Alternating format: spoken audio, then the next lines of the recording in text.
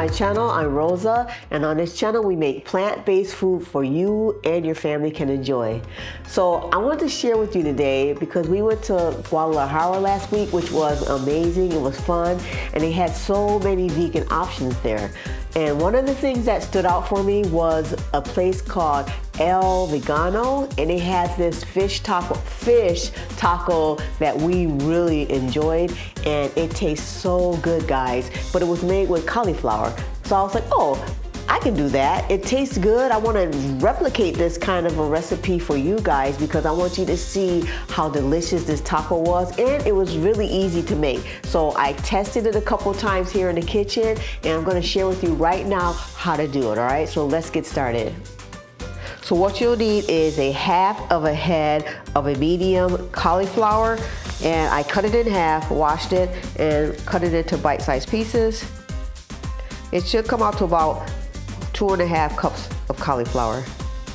Boil the cauliflower till it's fork tender but firm so it can hold its shape.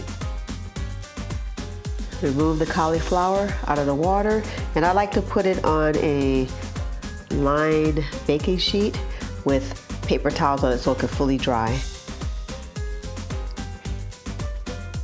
So the fish taco that we had at the restaurant, it was great. However, I felt like the cauliflower was a little bit bland, so I decided to make my own fish seasoning, and I used some nori sheets to make it taste more fish-like. So here's the ingredients for the seasoning. For your fish seasoning, you'll need a half a tablespoon of salt, a half a tablespoon of pepper, I use white pepper, 1 tablespoon of paprika, 1 teaspoon of garlic, and 1 teaspoon of onion powder, 1 teaspoon of thyme, and 1 teaspoon of oregano, and just blend that up and put it in a container, and then you can also use it for any other recipe that you have. And finally, you'll need 1 full nori sheet cut into small bite-sized pieces. So now that our cauliflower is all drained off on a paper towel, removing all that liquid, now I put it on a baking sheet lined with some parchment paper so that we can do a nice clean seasoning on our cauliflower. So I'm going to add some of that seasoning on. You can add as much seasoning as you like. I just like to get a little bit of dust because I want it to have some flavor, guys, you know? We're all about the flavor. You can flip them over, do a little bit more seasoning on it, but you want to get them nice and covered with the seasoning. You can't be having no bland cauliflower because, you know, cauliflower takes on any flavor that you add to it because it's really pretty much plain, you know, so we want it to make some flavor to this bad boy. All right, that's about enough. I think that's good. Just as long as each one got a little bit of spice on them. And then we'll save the rest of that spice for later. So we're gonna add our nori sheets on it so that it can get that fish flavor. And the cauliflower is still moist. It's not really wet, but it's still moist even though we drained it off on the paper towels. And it's gonna allow this nori sheets to adhere to it. So kind of like push it into each one of the cauliflowers because this is gonna give it that fishy flavor. So after sprinkling the nori sheets all over your cauliflower, you're gonna let it sit for like 3 minutes so that it can stick to the cauliflower, okay? Then we're gonna batter it up.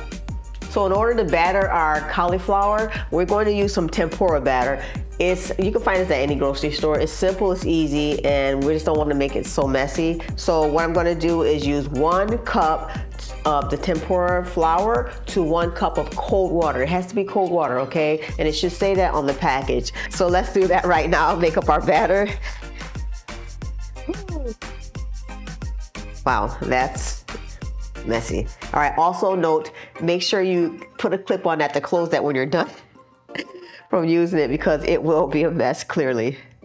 All right, so do about 1 cup, and it's always just the even amount, 1 cup, or 1/2 cup, a half cup, whatever you want to do. So if you're making a larger batter or a larger batch, just equal amounts cold water to equal amounts tempura. Let's get that in there.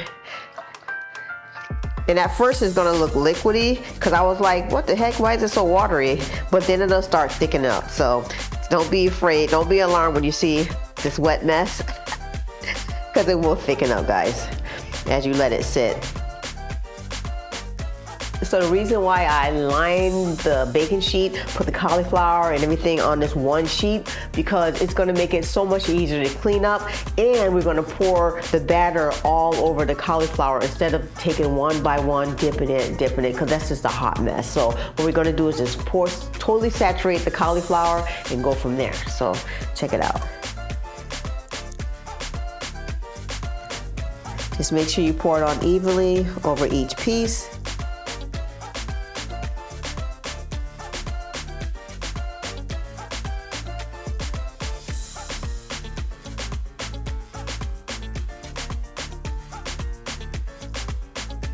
So in order to test your oil, and here I have some coconut oil. So in order to test it, a good way to test it without sticking your finger in it, you'll see the bubbles coming up, but also if you have a wooden chopstick, you can put it in like that and see the bubbles. That means that your oil is ready to be fried and it's not overheated, okay? Make sure each piece is saturated and make sure that nori sheet is connected to your cauliflower.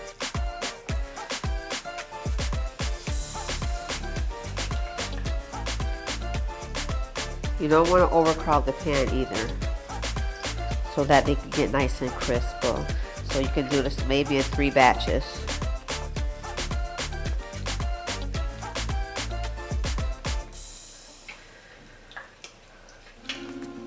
So let's make our fish taco dressing. So in the bowl I have a 1/4 cup of vegan mayonnaise, a 1/4 cup of vegan sour cream, and 1 finely minced garlic clove.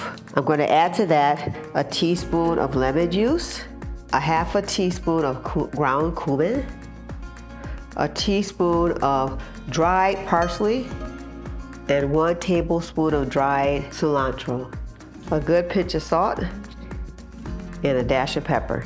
And let's get that all stirred up.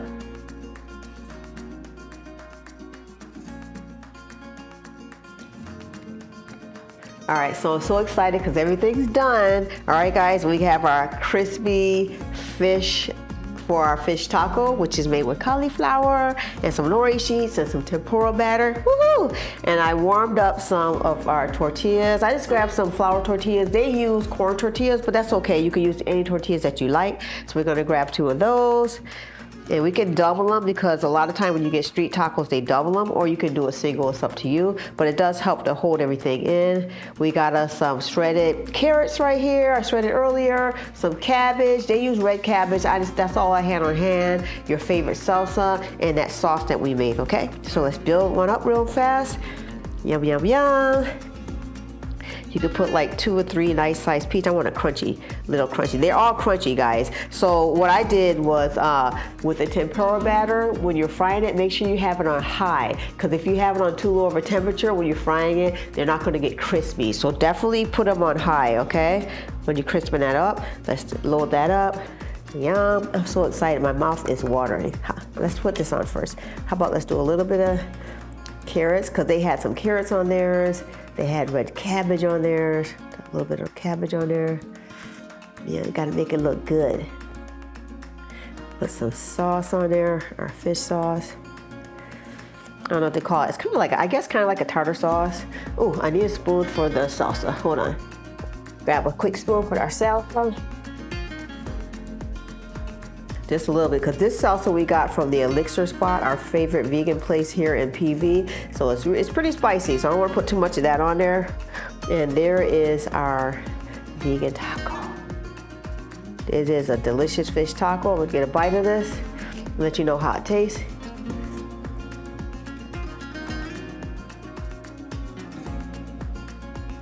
That's really good.